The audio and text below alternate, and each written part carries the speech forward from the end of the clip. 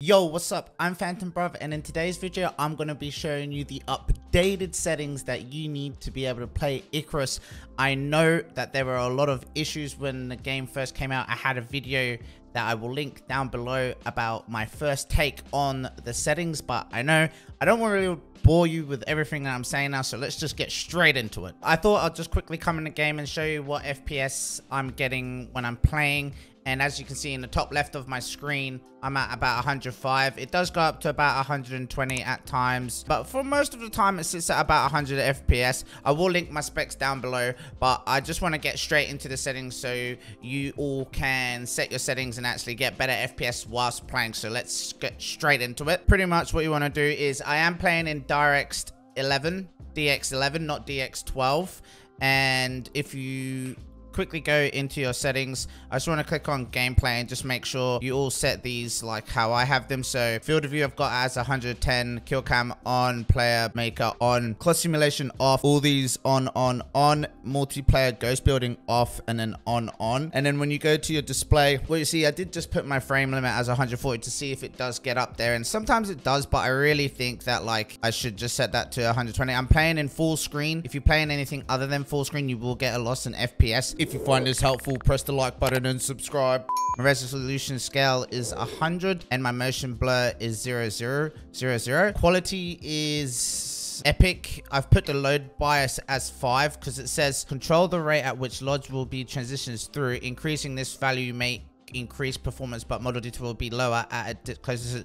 I went halfway and I don't see much difference. If you want to get more FPS, it would be worth putting this all the way up. Post-processing I've got as epic. Shadows I've got medium. Textures epic. Max shadow cascades, again, this is a setting that if you put the number down, you'll get an increase in performance. I've put it at 2 because I wanted my shadows to look a little bit nicer. Again, this is more of a visually pleasing game. It's not like you're playing an FPS. Textures epic. Texture stream and pool size I've got a 3090, so I've got massive memory on my graphics card, so 12,000. I've set that, but it's all based on your graphics card, so how much memory depends what this should be. So just hover over it, and in the top right behind this webcam, you'll see that there's a little description telling you what you should set. Effects is medium foliage, medium shading, medium anti-aliasing, epic. Use simple building shadows on, disable lightning effects off, tessellation on, volumetric clouds on, disable player light shadows on. Shadow filter method is PCF. Now you only use PCSS if you are running DLSS. Now I didn't really see much of an improvement when running DLSS with my setup, and if you're on AMD, obviously you can use their Fidelity FX settings if you would like to. But one of the things is, again, I didn't see massive improvement, and I thought the game looked sharper with DLSS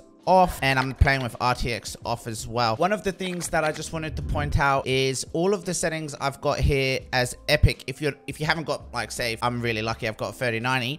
If you haven't got a 3090 or an i9-9900K CPU, what you can do is you can turn the settings I have here from epic to high, and then all the ones that I have on medium to low. And if high, again, doesn't give you enough FPS, set everything that I've got to epic to medium, and then everything that I have set on medium to low. The only reason why I've made these medium is because I wanted the game to look a little bit nicer, but you can just put shadows as low, effects as low, and shading as low, and the game will look absolutely fine. So these are pretty much all the settings, and as you can see, the game actually looks absolutely amazing. I'm really happy. Oh my god, I did not, well, think about that. I'm actually power farming at the moment, so that's one of the things that I'm doing.